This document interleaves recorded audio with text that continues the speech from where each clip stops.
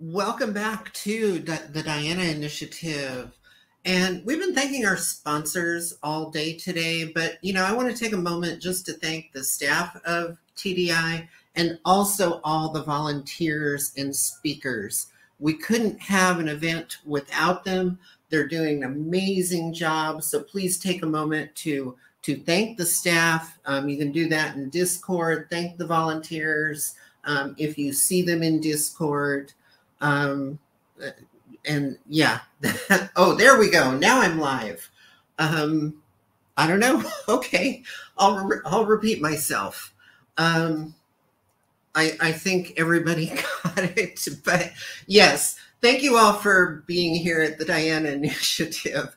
And sometimes we have technical issues. It's not perfect, but yes, thank the speakers, thank the volunteers, and thank the staff. They've been doing an amazing job here today.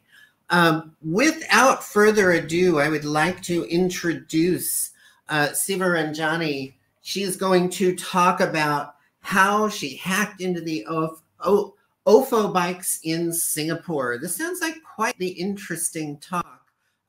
So please take it away. Hello, good afternoon, everyone. So I'm excited to be here. I'm going to give a very quick, very short talk. Hope it's very engaging for all of you. I just want to share my experience on how I hacked into one of these yellow bikes, which were popular throughout the island in 2018. So around 4 years ago, to be exact. Can you go to the next slide, please? So OFO is a bike sharing company that was founded in 2014 in Beijing, China. And I did this research in 2018 as a part of a startup that was attached to National University of Singapore, where I was working back then. So the current status of the company is it's been defunct since as of 2020.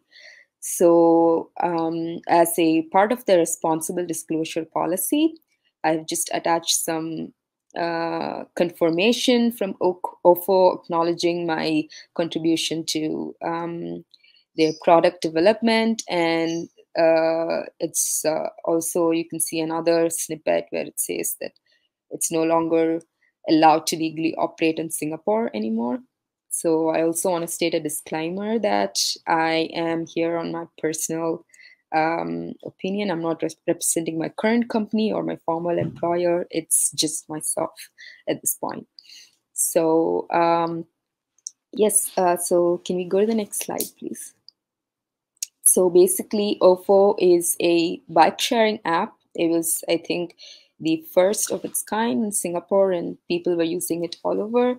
It's Bluetooth based, and all you have to do is like you have your mobile app in the bike itself. You just like go to the app, you just pay a bit of your amount of money, and then it just like unlocks the bike for you. When you end the ride, you place it in another anywhere else where there's a actually anywhere else in Singapore where there's a bike rack, and you just like stop the ride, end the ride, lock it again, and then the money would be calculated for that amount, the amount of distance that you've covered so far.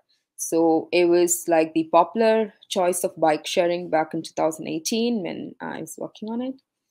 Can we go to the next slide, please? So the protocol specifically used here is Bluetooth Low Energy, not the Bluetooth Classic, primarily because the low energy is, to conserve the power consumption of the devices itself. So it basically only uses 1/3 the speed of Bluetooth Classic, and the power does not exceed half of that.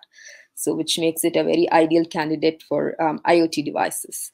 So the main characteristic in a Bluetooth low energy protocol is something called as GATT, which is a generic attribute profile.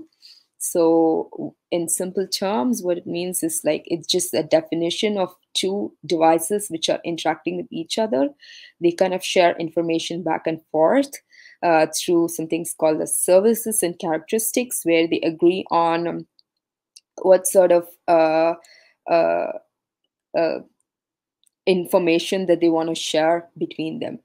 It's also to be noted the connections are exclusive, so only one connection is valid at a time. So you can be only with one peripheral, BLE peripheral, and BLE essential. So it's just one connection, one valid connection at a time. So can we go to the next slide, please? So this is how the pairing process works in a Bluetooth Low Energy device. So we have the pairing request from the initiating device, which would be the BLE peripheral in this case. So they just exchange information on what sort of bonding requirements they have, what sort of authentication requirements they have, the maximum link size, and all the associated information. Then the devices decide among themselves how they want to set up a secure connection, and then this particular communication itself is unencrypted. So then the next stage is they will generate a temporary key, or TK. More on this on the next slide. And after this is I'm not can you just go back a little bit again? Yeah. So, and then the final step is it would generate a short-term key, which is a combination of the temporary key with some random values used with them. So the definition of random values could be, again, depending on the devices itself. So the next one. So for the pairing methods, there are three very common ones that are found in Bluetooth Low Energy devices. The first one is just works, where the TK itself is 0, which means TK and STK, everything is unencrypted. It's possibly the lowest level of security that you would find. The passkey display is basically you have a 6-digit number passed between devices. And the most secure of them all is out-of-band OOB. It uses a large temporal key up to 128 bits, which making it much, much more secure.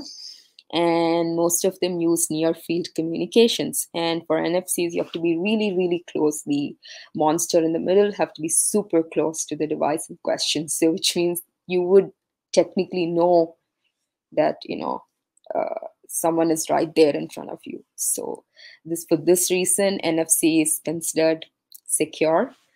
Can you go to the next slide, please? So there are also different security modes and different security levels associated with each of them. So if you choose mode 1, there are different levels, 1 being the least secure and 4 being the most secure. So 1 is basically no authentication, no encryption. 2 is unauthenticated pairing, but there's encryption. And then the third one is authenticated pairing with encryption. And the fourth one is authenticated LE secure connections with encryptions as well. Can we go to the next one? So in security mode 2, there's like unauthenticated pairing with data signing and authenticated pairing with data signing. So these are the different modes and these are different levels. So the higher the level, the more secure it is, depending upon which mode the two devices were deciding on during the GATT process. And also, two things to keep in mind is, apart from the communication itself, it's also more secure if the BLE channel itself is encrypted or is secure by any other means. So the previous one, security mode 1, level 4, also addresses this securing the channel along with the communications. Can you go to the next slide, please? Okay, so these are the simple devices that I have used for performing the monster in the middle attacks. So I used a sniffer, which basically sniffs all the Bluetooth Low Energy communications. And then I used a blue fruit friend, which is used to send messages to the BLE channel that you want. So I used a already available app called Nordic Conductor Connect, which basically can just like send out GAT messages to devices nearby. So you can either use that or you can just write your own app. So whatever you feel like. So can we go to the next slide, please? So the process is pretty straightforward because the level of encryption is pretty low in OFO. So I do remember having a pin have to enter a passcode on both the sides. So it would probably be not the just key, but the pass key, which is the second layer of pairing method. And here it goes like this. So first I start the low energy sniffer, and then I just select OFO bike, and then I start like a Wireshark capture so I can monitor all the communications going to and from that. So, and then now it's just communications from the application, the OFO application, to the OFO bike, and then you have the monster in middle, which is you. You have the bike, which you want to manipulate the GATT communication between them. So the first one is the write message, and it just like if you are able to see the screen, it's just a very simple write request. And once you send that, the bike sends an acknowledgement saying, okay. So that's the first write message that happens after all the communications have taken place already. And now the goal is to unlock the bike. So at this point, you want to either lock or unlock the bike, depending upon what you want to do. So this is the first message that is sent. It's sent from the app to the bike. Bike acknowledges it. So that's great. Can you go to the next message? So in the message one, we're not doing anything as a monster. We're just observing that the app and the bike exchange this message. We just stay silent. Now in the command 2, that the bike sends back, the app sends to the bike. So here it's a very constant, unique value that is same, that stays the same for each bike. So if you have, it either has 2 starting values. It always started with either 223 or it started with a hash. So it always started like that, and it always remained the same for each bike, which is a bit of a problem because once you know that is unique for each bike, and once you're able to figure that out, that itself is like passes a lot of the security mechanisms they have. So once you send that, the bottom picture there is the acknowledgement from the bike. The bike says okay. So again, at this point as a monster, you're just sitting and you're observing. So for a replay attack, what you would need to do is just know what are the values that are being there, and then just send it at the time that is going to cause the maximum security damage. So the next slide, please. Okay, so the final command is from us to the bike. So we are pretending to be coming from the app, but it's actually coming from us. So again, another observation is that the last command, at least for the bikes that I've tested, always remain the same. So once I send the values back to the bike itself, pretending to be from the app, it was unlocked. So when I tried the same procedure on an unlocked bike, it locked, which could be pretty dangerous if you're riding the bike and then you suddenly lock it. You can't move the wheels, so the person falls down. So it's also pretty dangerous. And that's it. So in the next slide, I'll be showing a 30-second video demo where you can actually see all of this happening. So maybe, yes, if you're able to click on that and just play that. So I'm using this app and I just like send all the GATT messages, the 3 write commands. So I just modify the different values according to, you know, what we have just discussed in the previous slides. So once I send all the 3 commands, so again, I think one thing I forgot to mention is the command 1 and the command 2, where we're just silent observers. We observe it, and now we just repeat the same commands, and it still works. Just using the same commands from before, just do it, just send it back again. And the third one, you just also send it as I mentioned. So it just, you're able to see the bike just lock. So the next slide, please. Yeah, so that's it. So now we're just gonna just give you some recommendations on how to keep BLE devices secure.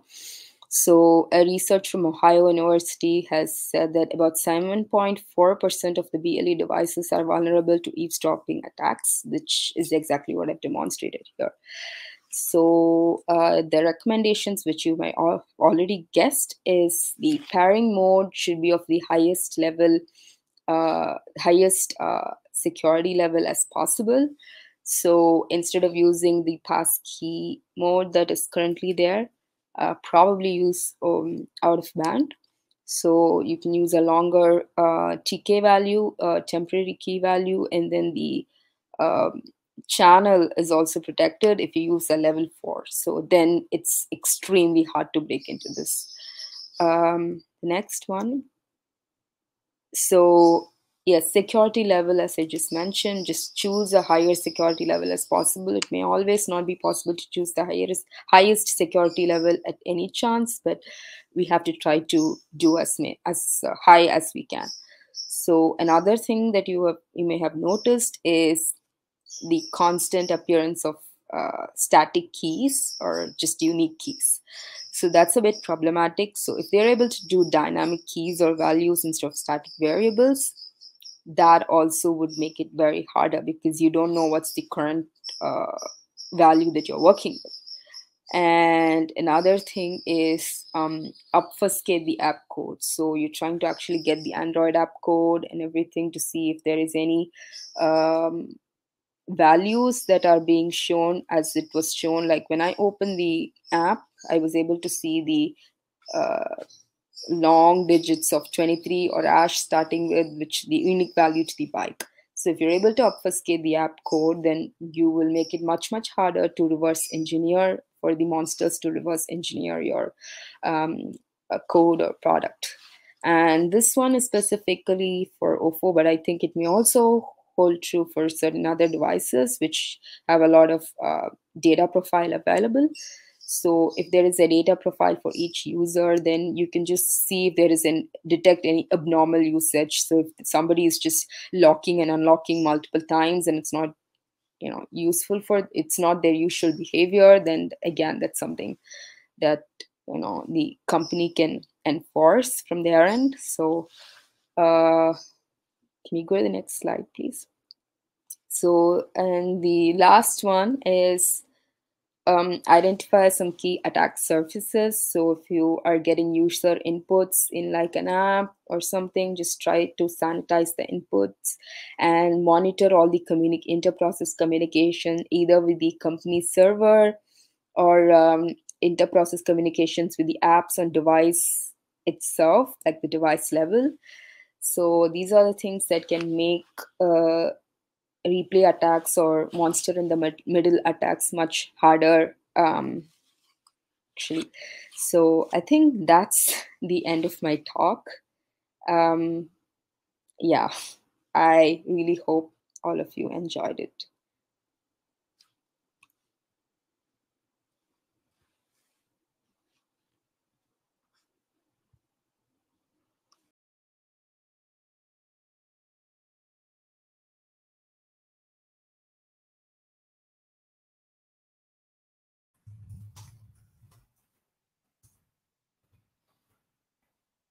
Oh, I want to thank you for that talk. That was great. it makes me want to go do a little more BLE hacking myself. But what I want to know is, why has no one started a unicycle sharing company? I really want to see that, but oh well. Anyway, thank you all, and thank you, Ranjani. Great talk, and enjoy the rest of the Diana Initiative.